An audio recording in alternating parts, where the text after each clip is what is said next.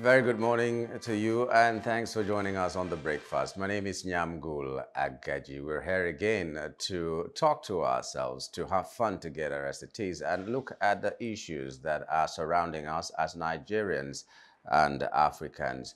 Okay, it's The Breakfast Show, this day, the 30th day of August 2024.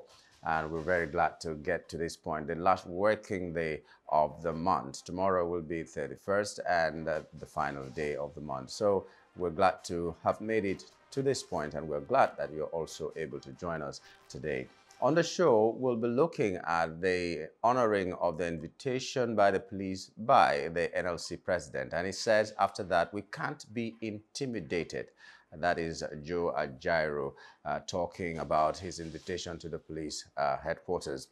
CSOs expressed concern over continuous detention of protesters of End Bad Governance and other protests. That is our second hot topic for this morning. Of course, as usual, we're going to bring you top trending issues, and then we're going to go to the press to see what made it to the front pages of some of our national dailies. Right now, let's take the quote of the day, and when we return with top trending. Stay with us.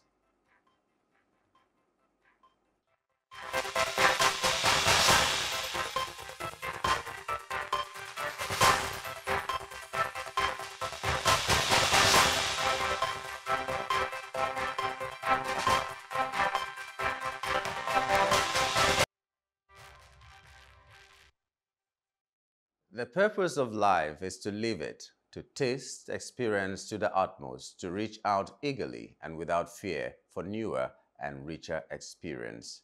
The purpose of life is to live it, to taste experience to the utmost, to reach out eagerly and without fear for newer and richer experiences. That is according to Eleanor Roosevelt, who was the First Lady of America from 1933 to 1945. Eleanor Roosevelt gave us that quote today. The purpose of life is to live it, to taste experience to the utmost, and to reach out without fear for newer and richer experience. Okay, so today you're being reminded that you're here in this life to live it. Some people go through life without actually living life. Their entire life is fear.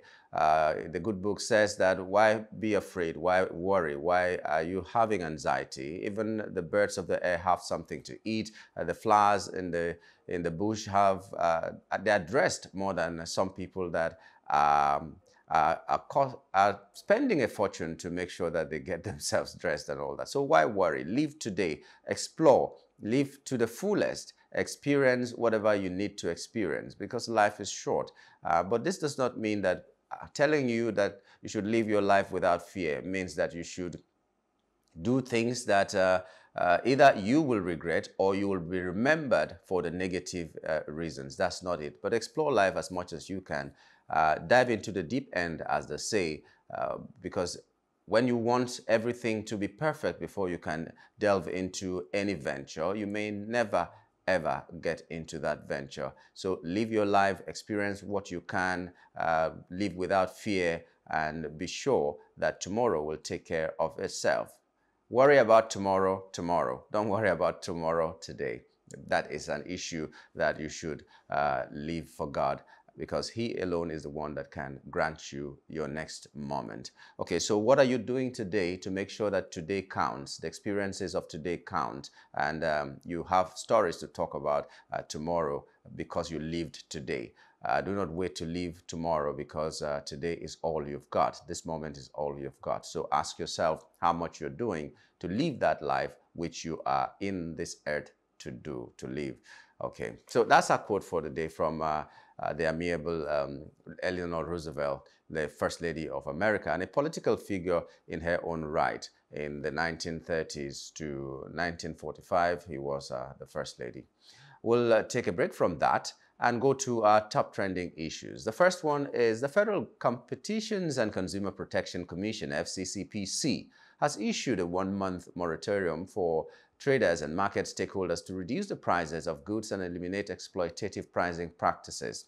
Executive Vice Chairman Tunji Bello highlighted the issue of unreasonable pricing citing an example of a fruit blender being sold for 944,999 naira in Lagos compared to 140,000 naira in Texas, USA, and warned of strict enforcement after the moratorium. Under Section 155, violators of the pricing regulations could face severe penalties, including substantial fines and imprisonment if found guilty by the court.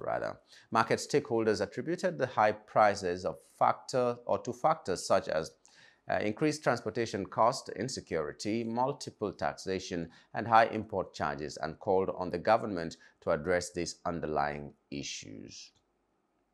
Okay. Very, very laudable. I quite understand where Tunji Bello is coming from. I quite understand what the frustration is. Some people are exploiting the condition in the country, and what they will tell you is that's how our Nigeria is. You know, Nigeria of today and all that.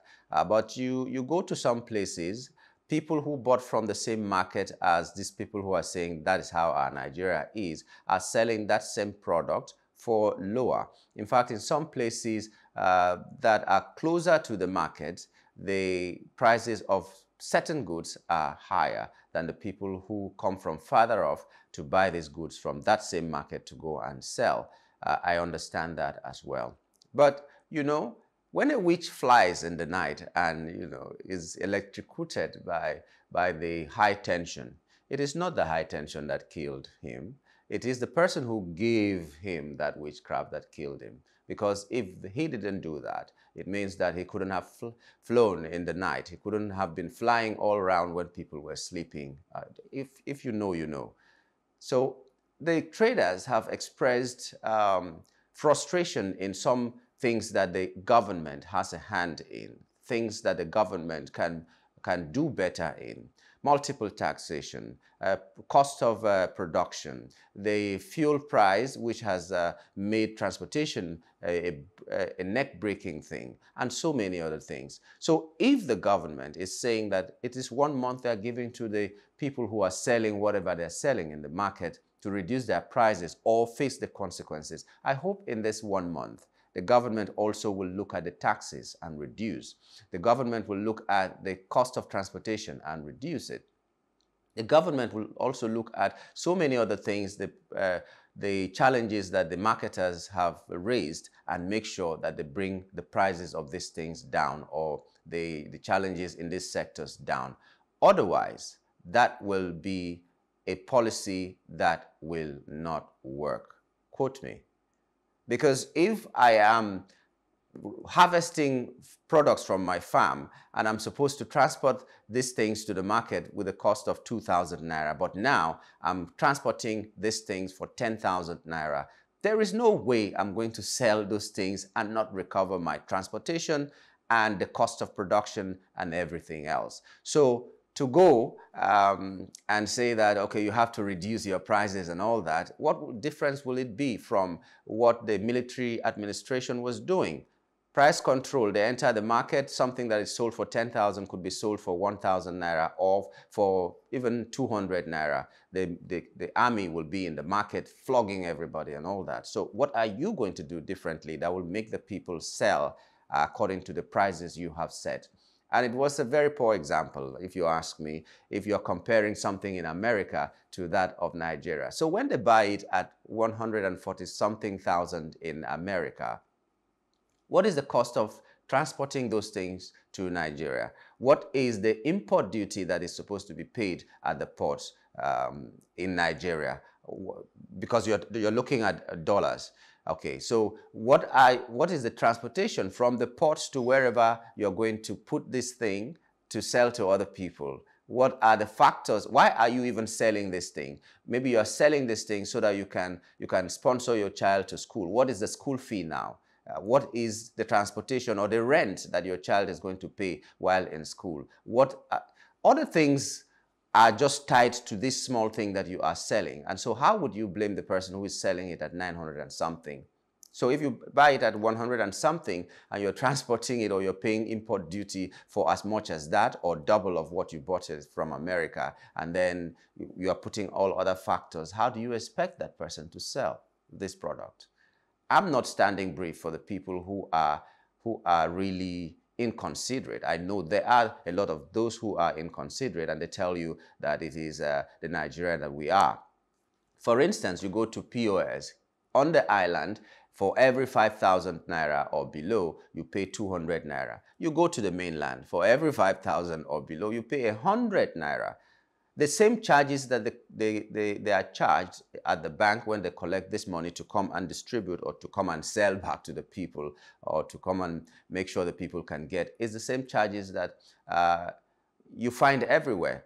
So if it is for every 1,000 you are charged 10 naira, for instance. So a POS operator goes to the bank in Lekki or in VI, he's charged 10 naira for every 1,000 naira, if that is what is being charged. The same charge applies to the person on the mainland. So why is the one on VI saying it is the Nigeria we have seen ourselves and he's charging 200 naira? That's an example I gave to you. Why would a bottled water seller sell it for 200 or 250 on the island, and on the same island you go to a supermarket which has everything, which maybe a lot of people see as the place that should sell higher, and they're selling that same thing for 150 naira or 180 naira. Why? You say this is our Nigeria. It is not Nigeria, it's you. But having said that and said that there are people who are wicked in their dealings, we're also asking, what will the government be doing in this 1 month that they've given to sellers? Will we see a reduction in the cost of transportation? Will we see a reduction in the cost of the import, customs duties and all that? Will we see a reduction in the taxation? Will we see a reduction in any other challenge that these people who are selling has expressed or have expressed? So we don't know. Until the government does its own part, it has no moral justification to tell anybody to reduce prices. You can only appeal to them, but you cannot say, after this, we will force you to do this. We are going to give you penalties and all that, because everything hangs on, or at least you, the government, are giving the people the excuse. They may have a very wrong excuse, but you gave them the opportunity to have that excuse. That's my humble opinion. And nobody sent me to talk this one, but that's my humble opinion. Do your bit and show us that you've done your bit, and then every other, even the Nigerian people will know what to do to the people who are wicked to them. We are the ones that are causing our own problems. Yes, we agree, but what are you doing? So if you're comparing America, what things are in America, or how things are in America, can we do the same to our political leaders, the ones in America and the ones in Nigeria? Can we do the same to any other sphere of our lives in Nigeria and say we're doing just like America, and not just single out the people who are selling things at exorbitant prices? Because if I'm selling a commodity, everything in my life is tied to that commodity. That's my business. I want to use that to pay my school fees. I want to use that to dress. I want to use that to oil, as it is, my extended family and my immediate family and all that, because everybody is expecting some uncle somewhere, some auntie somewhere to do something for them. So if he is in business, he uses that money to do whatever he's supposed to do. So everything is hanging on that business, and then you're making it so difficult for me. What do you expect me to do? Whatever happens to market forces that the present administration was talking about, we will float the naira and market forces will take charge. We will remove subsidy from, we'll remove oil subsidy and market forces will take over and all that. So what happened to the market forces? Which means it has failed. All that policy, all those policies that were hanging on market forces to make the prices crash, they have failed. That is an indictment on the government. So until the government does their own part, this policy will not work. I'm not saying may not work, but it will not work because everything hangs on what policies the government brings. The people who are wicked, you know yourselves, do the right thing. But the government give us an excuse to call out these people and say they really are wicked. Otherwise, it's just an effort in futility. That's what I think as a person. Well, let's move to another one. OPC urges Tinubu to restore pipeline contracts Buhari terminated. The Odua People's Congress, OPC, has urged President Bola Tinubu to restore the pipeline security contract that was terminated by former President Muhammadu Buhari, emphasizing the OPC's previous success in securing pipelines and reducing vandalism. OPC President Wasiu Afolabi stated that reinstating the contracts would help tackle unemployment in the southwest, Kogi, Kwara, and Edo states, while also addressing pipeline vandalism in the region. Afolabi lamented that despite the Yoruba people having 2 presidents and 32 governors in the last 25 years, the OPC has not received any recognition or benefits for contributions to democracy, calling these an injustice that needs correction. He also criticized Nigerian politicians for their self-serving behavior and urged the government to address issues such as poverty, insecurity, and lack of basic amenities, while also listening to the demands of Nigerian Labour Congress and End Bad Governance activists. I really don't know what to say to this. I don't know if anybody who contributes to democracy should be gratified. I don't know about that, but I understand what the OPC is saying. At least the call on the government to listen to the people, the voices of the people. Like they say, Vox Populi, Vox Dei, voice of the people, the voices of God, or the voice of God. So the government should also listen to the people and make sure that the people feel important, they have a sense of belonging.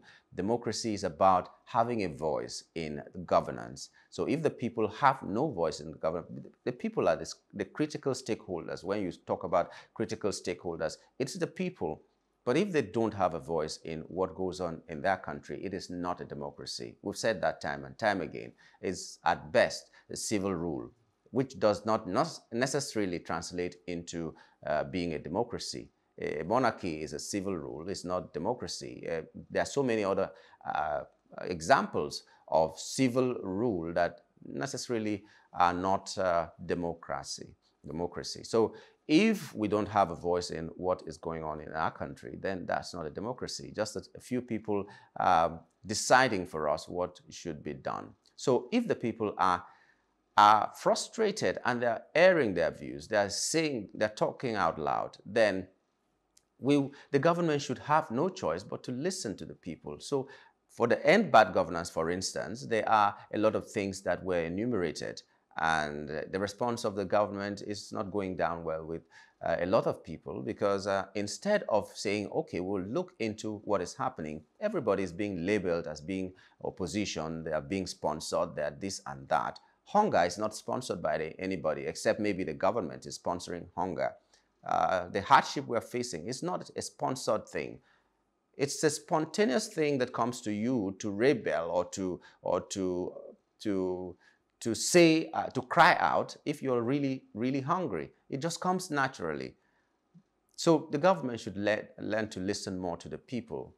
The era of saying we're having a meeting, a village meeting, or what do they call it, where the governor comes to speak to the people, and people are given specific questions to ask the governor, and town council meeting or town hall meeting, yes, that's what they call it. The governor comes from his high office to come and talk to the people, and when it gets to the town hall, instead of the people who are feeling the pains to talk, it's the same politicians that are close to the government that will be talking, and they will be asking questions that are given to them. I've not seen a town hall meeting where the people who are really feeling the bite are the ones that are asking the questions and expressing their frustration. It is those people, A-list people, the elite, that will ask the questions that are tailored to the benefit of the government. And I don't see how that works. I don't even see the reason why a governor should hold a town hall meeting. I think the representatives of the people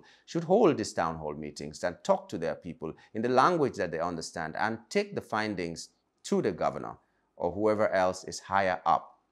I don't think it makes any sense for a governor to come and talk to the people in my village and then have the people who are supposed to sit back and listen to what we will be saying ask the questions. It doesn't make sense to me. Maybe it does to everybody else, but not to me. I don't expect the governor to come. I expect my councillor to come to my village. I expect my House of Assembly member to come to my village. And I also expect my senator to come to my village or House of Reps member to come to my village and not the doctor, so that the councillor takes it to the local government chairman and the local government chairman escalates it to wherever it is supposed to be escalated to. The House of Assembly member comes and gathers all the information and goes. But now you find out that the senators do not even come to their constituencies. They have a constituency office that one person is manning. That same one person is living with him in Abuja and only comes home once in a while to do empowerment when it's close to election and so many other things. So we don't get to see them and all that. So people should have a say. And that say is unfortunately what is always coming up when people are protesting. We had the End Bad Governance recently. We had the End SARS a few years ago and so many other things. It shouldn't always be at that point that the government will hear what the people are concerned about. But the OPC raised an issue of pipeline vandalism and siphoning of oil and so many other things, the insecurity around that, and called for the government to restore that security network that was abolished by the previous administration of President Muhammadu Buhari. Now, the government, what they need to do is to look at the gains, if there were any gains at that time, and say, okay, because of that, we will continue, or we will do it in a better way than it used to be. If it is because it was private and not a government player that was taking care of the pipelines, okay, do it in such a way that we will have governance presence more. I don't know how to put it, but check for the alternative measures that will work better than what is happening right now. The NNPC said they just discovered about 75 oil wells in 1 week or 2 weeks. I don't remember. This is not good for us. The amount of oil that is being stolen every day by non-government players and even the government players is so much that we may not be able to cope in the nearest future if we don't nip it in the bud. So if the alternatives are to engage people from the Niger Delta to take care of those in the Niger Delta, engage people from the southwest to take care of the pipelines that run across the southwest, and every zone that these pipelines run across, you engage people there. If that will work, please go ahead and do that. But for the acknowledgement that they have contributed to democracy, I don't know. I have mixed feeling about that because everybody in Nigeria who has ever voted, who has ever stood up for democracy, has contributed to democracy. Should we start giving medals to everybody, or we should start giving medals to every group that says that they have contributed to democracy? I don't know. It should be a collective effort. It should be something that will give us pride that we are even part of the process that has brought democracy and has sustained democracy till now. So I don't know what to say about that one. I think OPC should be a little bit more modest regarding their contributions to democracy, because every Nigerian has contributed to democracy. But that's my personal take anyway. ECOWAS 6 end to residence permit system is the final top trending issue that we are taking this morning. A joint committee of ECOWAS has called for the abolition of the residence permit system, arguing that it obstructs free movement and contradicts the region's economic integration goals. The residence permit system, originally introduced under the ECOWAS Treaty of 1975, is now seen as outdated and counterproductive, according to the committee's draft report from their delocalized sittings in Banjul, the Gambia. The committee highlighted widespread non-implementation of the ECOWAS free movement protocols at regional borders and recommended robust sensitization campaigns and training for immigration and custom officers on community texts. The committee also urged the ECOWAS Commission to ensure full compliance with the implementation of signed community texts by member states, particularly focusing on the ECOWAS biometric identification card. Good move, I think. How many people... This countries that we have now is a colonial contraption, it's a colonial arrangement For instance, why would Benin Republic not be Nigeria? Why would we not be brothers? Why are people who are speaking Yoruba and have the same customs as Yoruba not be part of the Yoruba nation? Because some white man came someday and said that, okay, from this point to this point, you are not brothers anymore. You are now enemies. So if you're coming to my place, you have to show documents, you have to do this, you have to do that. You know, why is a part of Cameroon that speaks English and has the same culture with Boki people in Cross River State and some others with the Bakassi people not be Nigerians? Because someone somewhere just came and said that you are not brothers anymore. Why will Niger, that is almost like an extension of Nigeria, not be Nigeria? Because a white man came and told them that you have to speak this language and you have to see yourself as different person and all that and all that. Why should the African person have borders that you cannot walk freely into your neighbor's country and do any transaction and all that? Why is that so? So if ECOWAS is thinking about abolition of these residence permit and other things that hinder the free movement of West Africans at least, and then Africans in general, then it is a good thing. Why would we not be able to move from one African country to the other and do trade and do anything that we want to do that is wholesome? I'm not saying you go there and commit crime and all that, but you want to go there, you want to visit, you want to do business, why should we need too many papers to do that? I don't know if it's the same thing when you go to the European Union, if you have to have so many papers to move from one place to the other to do business and all that. But whether it is obtainable there or not, we as Africans recognize brotherhood. We recognize family. We recognize a lot of things that they in the West do not recognize. So I think it's a good move. I hope that this free movement we've been talking about in West Africa will continue or will be strengthened so that we can have that bond between African countries, and we should really see ourselves as brothers and sisters. So it's a good move. Let's hope that the future is brighter than the present right now. Okay, that is the final top trending issue. We'll take a short moment. When we return, we're going to go straight to the papers and see what made it to the front pages of our national days.